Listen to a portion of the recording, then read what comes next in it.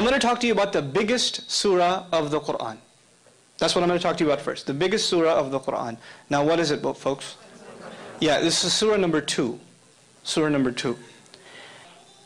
This surah, this biggest surah, number 2, is made up of how many ayahs? 286. 286 ayahs. Somewhere in this surah, the ayah occurs, I'll recite the Arabic first and roughly translate after. وَكَذَلِكَ جَعَلْنَاكُمْ أُمَّةً وَسَطًا. Thus we made you a middle nation. One of the utterances in this surah that's found in here is, thus we made you a middle nation. Now what's the Arabic word for middle? Wasat. The Arabic word is wasat. You don't have to know that. But know that this statement, this declaration occurs in this surah. This surah, was it written or was it delivered in the form of speech?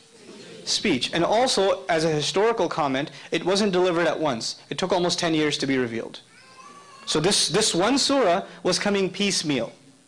And while it was coming down, pieces of other surahs were also being revealed. And the messenger would instruct his companions, these ayahs belong to this surah and those ayahs belong to that surah. But when the whole thing is said and done, Baqarah, the second surah, is made up of 286. And in ayah number, listen to this carefully now, in ayah number 143,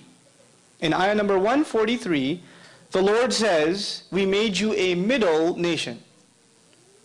How many ayahs in this surah again? 286. And where does He call us a middle nation? In the middle. In the middle. Now how do you, I understand if you're going to do this in writing. I understand if you're going to do this in writing. How do you do this in speech? And by the way, at the time, there was no concept of ayah number. Like I told you, ayahs, there are 286 ayahs, and there's 143 ayahs. At the time, they never said, haven't you read ayah 12 of chapter 35? They didn't talk like that.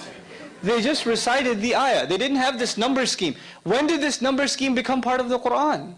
When the Quran was finally put into book form. But the generation we're talking about doesn't have a book before them.